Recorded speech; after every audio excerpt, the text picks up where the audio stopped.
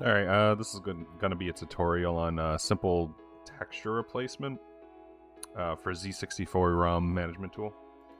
I'm gonna show you my project as an example, that way it's a little bit easier, and you're basically gonna have to do your own research on this, but I'll show you a general, easy way to go about it. So in your main root folder, you're gonna want to go into patch again.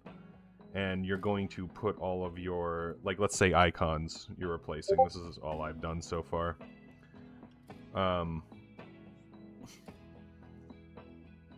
You're gonna just put them in the root here.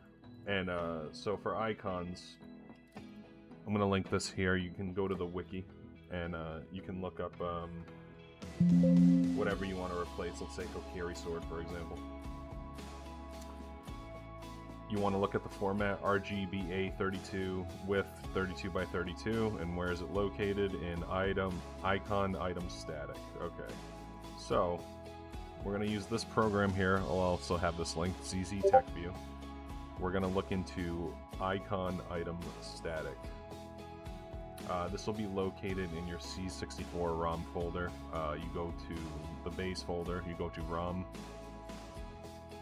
System, Static, Vanilla, and you're going to want to look for this.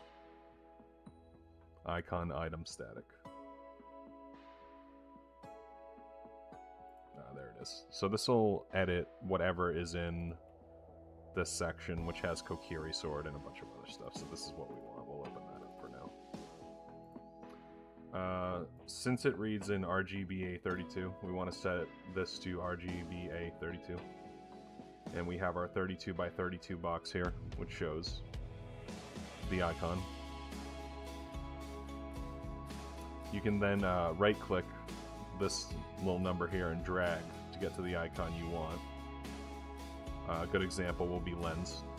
So I've dragged it where the lens is perfectly centered, and it gives us offset 0xf000.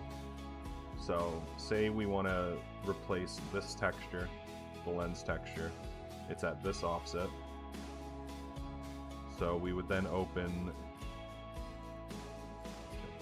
we would then open this file here, texel.config, in the patch folder as well. And we're going to give this address. This points to where we're going to be reading it from. ROM system static icon item static.bin. And then we want the offset, which is F000. I actually do have it right here. You're going to do equals texture. And then this will be the name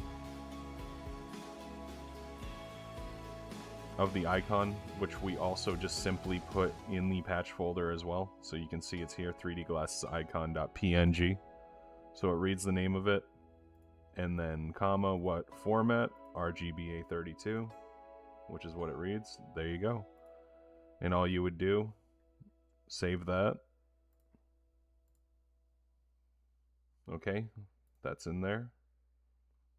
You would then do your build, as always.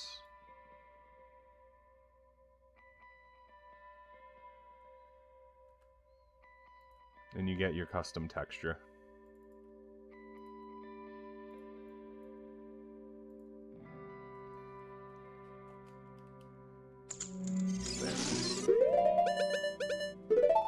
That's just an example of what I've done with my project. Now, you can do basically any other texture with the same method. You're just going to have to look it up yourself, where it is and all that. So say you want to change the name, like map, or like the map, right? I think it's called Grand Static or something. Map Grand Static. So say you want to change the maps, for example, you would have to pull up where map Grand Static is in this vanilla folder. Once again, you can just like look through all these, explore it, and then the format, once again, IA4, right? You could just change it here.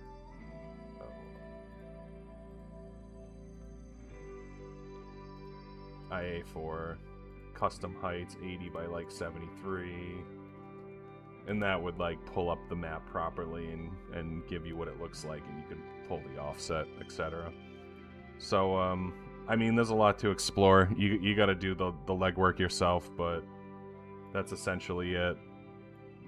It's going to be in this format. This is the easiest way to do it. You can make it more organized, but this is the easiest way to do it. Any questions, just ask in the Hillian modding. We can probably help you out more, but that's it. Easy texture replacement.